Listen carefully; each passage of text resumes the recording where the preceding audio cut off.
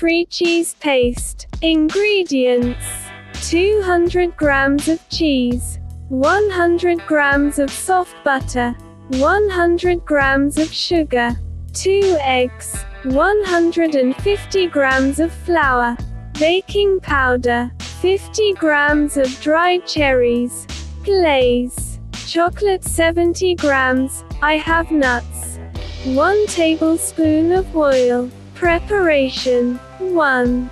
Beat softened butter with sugar and eggs. Add grated cheese, mix.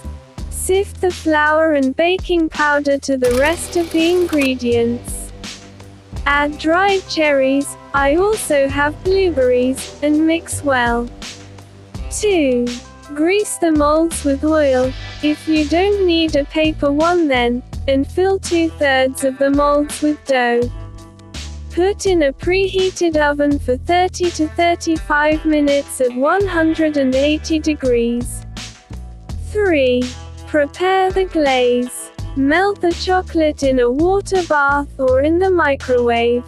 After the cakes are baked, let them cool a little and cover with chocolate, or any other, glaze. Sprinkle nuts on top. Bon appétit! If you liked the recipe, press like and send it to a friend. Subscribe to the channel.